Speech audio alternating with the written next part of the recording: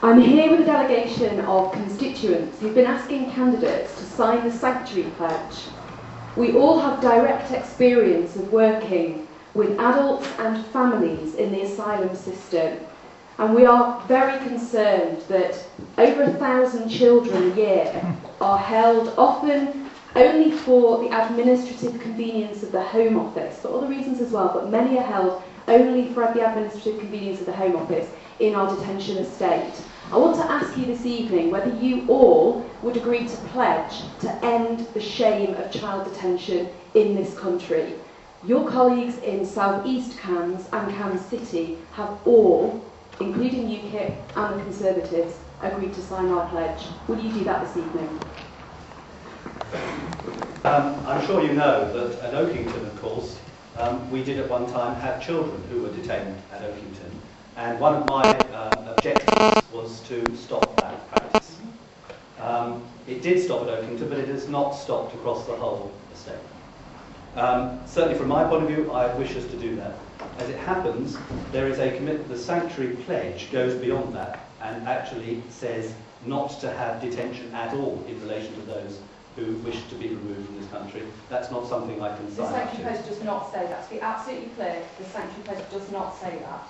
I have a copy with me and I will... Well, we'll have a look at it afterwards, but as I understood it, it said it was about stopping the detention of adults and children. No, children, only children. Only children. Fine, well, I'll have a look at it afterwards. Brilliant. But that was certainly my intention at Oakington, and we did achieve that at Oakington. If I have 30 seconds left. Can I also say, I think it's very important, it's an illustration that sometimes in government, it's not about changing the policy, it's about managing the policy properly. Because we agreed here, locally, we accepted, I remember I had the conversation with Jack Straw, that we accepted that the barrack should be used as an immigration reception centre, that people who are claiming asylum, a refugee status, should come here, should have a decision made. If they were properly refugees, they should then be looked after in this country, otherwise they should be removed. What happened? They came, decisions were made, 85% were refused, and they were just distributed around the country.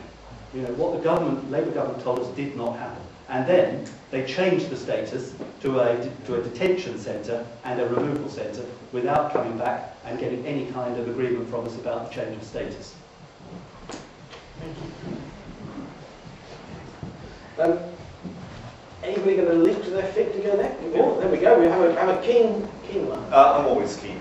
Dr. Owens, I've signed the Sanctuary Pledge, and it was quite a sort of bitter moment for me, because in this century, in this year, in this decade, that this country has children in prison is outrageous, and there's really nothing more that can be said. There isn't actually an excuse for it at all.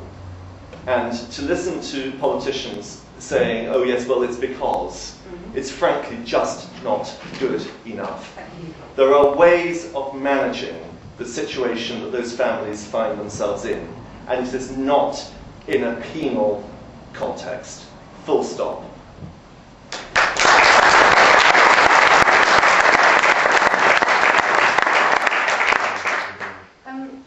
I can speak from a personal point of view. Back in November, my son's girlfriend from Trinidad, on-off girlfriend I have to say, from Trinidad, was coming over to spend some time, and they were going to get together again. She was detained at Gatwick, so I saw the inside of a detention centre, and there were children there. She's a young woman in her 20s, and it was very distressing for her.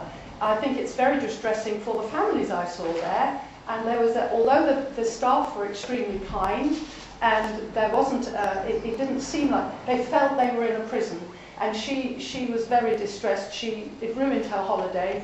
The immigration system, she wasn't an immigrant, she was just coming on a visit, and she'd been twice before. Andrew may have heard about this because I contacted his office, and the PA there, his PA was extremely helpful, wrote a letter, nothing was done, and we had no appeal. So although we did an injunction, tried to get her to be able to stay and be our guest for Christmas, she was sent back after a week. So I think that people are... Sorry, I'm really going to, have very to say. and on principle, yes, getting back to the thing, I will sign on principle that children should not be detained. Thank you. It's distressing.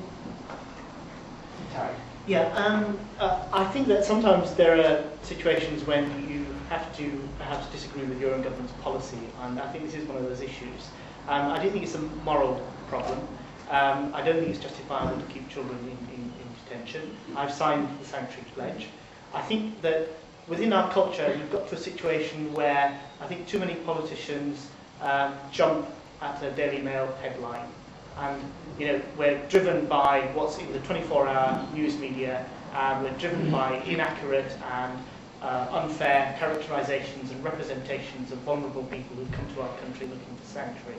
And I think that's wrong. And I think sometimes, even at the risk of becoming unpopular, one should stand up for these issues, and I'm willing to do that. I've always said that no politician should expect to be popular, because if you are, you're doing it wrong.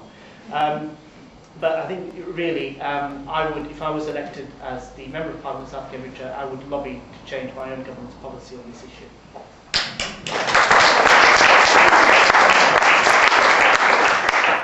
Thank you. I've also signed the pledge, and I fully support the campaign, and I hope Andrew, you signed it when you've read it. I also just want to say at this point, because I'm not sure last time climate change didn't come up at all, but it's an issue that's relevant to this, because we find ourselves, I'm just going to give you a few figures just to put a perspective on this, that the International Red Cross in the 1970s, there were 275,000 refugees caused from environmental factors one way or another. In the 90s, that went up to 18 million. And the UN figures are suggesting in 2025, so less than 40 years, it's 150 million. So there's an ever-increasing issue that we all need to think very carefully about. And this comes back to what I was saying about the perspective of the Green Party, about really looking at what we're doing planet-wide, because these issues are planet-wide, and we need to start considering how we're going to make serious changes now that won't make us in a situation far worse than we find ourselves at the moment. So, thank you. It's all been said.